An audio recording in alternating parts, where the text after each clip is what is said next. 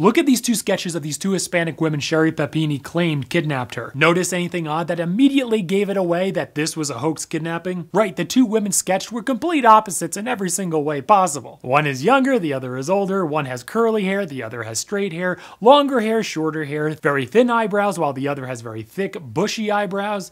What else do you notice? Literally every single feature is completely opposite or different, including even their face masks. Psychologically, if we're asked to come up with features for two different people on the spot, we will subconsciously choose completely opposite features because it's the easiest way to conjure up two different people. Subscribe and follow for more body language, behavior, and investigative videos.